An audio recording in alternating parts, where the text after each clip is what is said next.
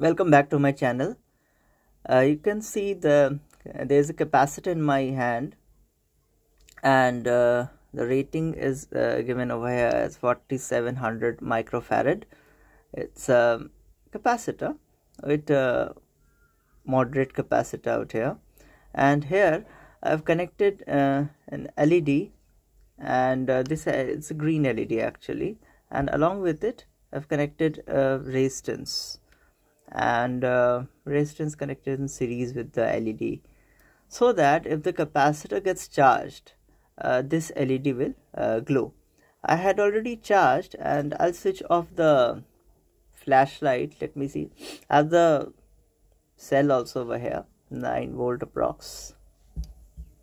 You can see this I had charged before, so the LED was already glowing. It's continuously glowing because the capacitor is already charged, and I had charged nearly 1 hour before.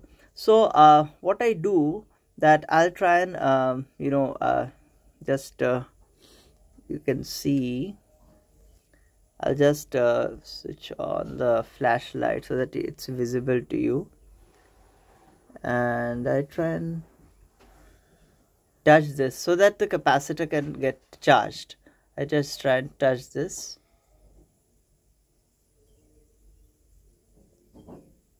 And this polarity is very important, the polarity is very important. So I have touched it like this as a positive terminal on the side, and now it is, the capacitor is charged. It took nearly a second to charge off, and you can see that green LED is glowing, and it will glow for a very long time. If I switch off this flashlight, I've switched off, and see that the green LED is glowing out here.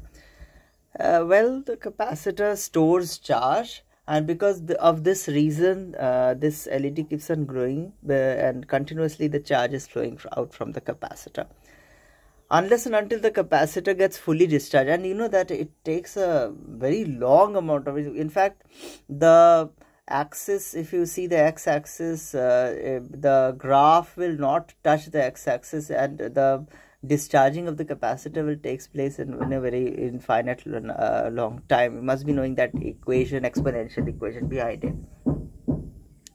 I've even observed that if you keep in for one day even, then also next day you will find that this particular LED is continuously glowing. You can see that I'm speaking over here, and this LED hardly has deteriorated its I'm trying to make it very dark. You can see that the flashlight is still persistent, continuously it's glowing out here. And that's a wonderful system of the capacitor, that it stores charge. And you can see that actually it's absolutely without the connection of any cell or any source of energy external, that the backing up, there's no backing up out here, there's nothing out here, and still the LED is glowing, only because of the storage of minute amount of charge. One more reason, that LED tries to draw a very minute amount of current, and that's one of the reason that the capacitor over here is not getting discharged for a very small amount of time. So it also depends upon that what's the quality of LED, or the bulb, or the load that you are trying to take. This capacitor will not rotate the motor or fan, something like that. Very small mini toy motor and all cannot be rotated. Why? Because the motor happens to draw a very large amount of current. So I hope that you understand that what's the physics behind this capacitor out here. And once more, let's see if I can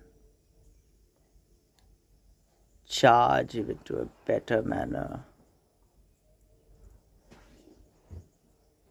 See how bright it has become once I touch it with the cell over here. It's shown, and intensely it grows the charge, and well, the charge grows, then the current which is actually shooting off is also. So I'll make it very dark and just see that how bright it is. the flashlight is there, so that to see at the bottom whatever things are here. So I hope that you enjoyed. Thank you so much. The charge will get deteriorated for a very long time. We cannot wait up till then. Thank you so much for watching.